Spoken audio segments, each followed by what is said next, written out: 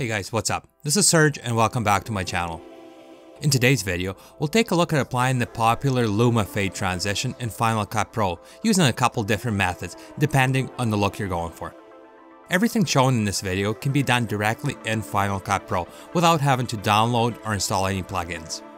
The first method of applying the Luma fade transition is by modifying the built-in CrossDissolve transition. Let's try this between the first two clips in our timeline. Place your playhead between the clips, open up the Transitions browser, and select the Dissolves category. Drag and drop the CrossDissolve transition between your clips.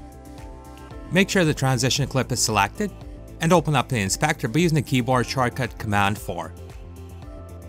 From the Look drop-down menu, change the look of this transition from Video to Highlights. This changes your transition from simply cross-dissolving clips to dissolving the shadows first, followed by highlights, completely changing the look of this effect.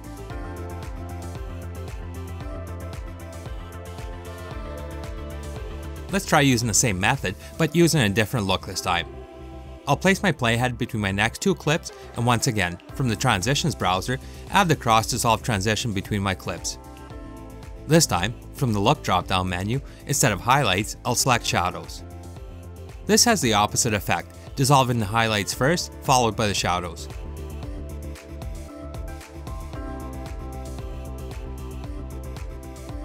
The look you choose to go with depends on the clips you're transitioning between, whatever looks better. You can also ripple trim the length of your transition clip to speed up or slow down the effect. While the last two methods appear as Luma fades, the final method I'm going to show you today is a true Luma fade using a Luma keyer. Place your playhead between your two clips and go back 20 frames by holding down the Shift key and pressing the left arrow button twice. Next, click and drag your second clip and snap it to the playhead above your storyline. Place the playhead at the end of your first clip and with your top clip selected, press Command B to blade your clip. Click and drag the second part of your clip back down into your timeline and delete the gap clip Final Cut Pro created. Next, open your effects browser and scroll down to the keying category. Click and drag the Luma keyer effect and apply it to the clip connected above your timeline. Place the playhead at the start of your connected clip, select the clip, and head up to the video inspector. In the Luma keyer box, click and drag the bottom slider all the way to the right. You should only see the bottom clip in the viewer. Add a keyframe here to the Luma slider. Next, move the playhead to the end of your connected clip, and move the bottom and top Luma sliders all the way to the left. The highlights in your top clip will fade in first, followed by midtones and shadows, for a cool effect that looks like this.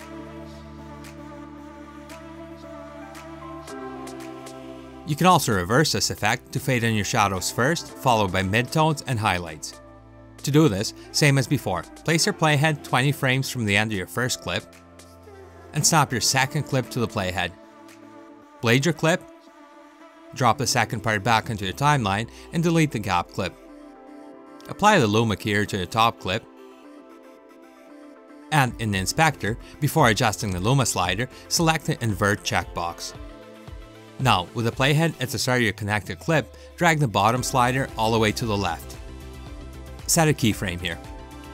Move the playhead to the end of your connected clip and drag the bottom and top sliders all the way to the right. Let your clip render out and it should look something like this. Your shadows will fade in first, followed by midtones and highlights. The Luma fade transition is very popular in all types of videos and, as you just seen, very easy to apply. If you found this video helpful, let me know in the comments below or by hitting the like button. If you're one of the few people still here at the end of this video, I have a favor to ask. As you may have noticed in my video description, I have product links that take you to Amazon. These are affiliate links. If you're not sure how affiliate links work, anytime you click on a link to go to Amazon, I get a small percentage of any purchases you make during that session, not just the linked products. This really helps me out at no extra cost to you. All the money made from affiliate sales goes directly to improving the quality of my videos. I've included product links for Amazon.com and Amazon.ca, so if you want to help me out, this would be a great way to do it. If not, no big deal. Thanks for watching, and I'll see you next week.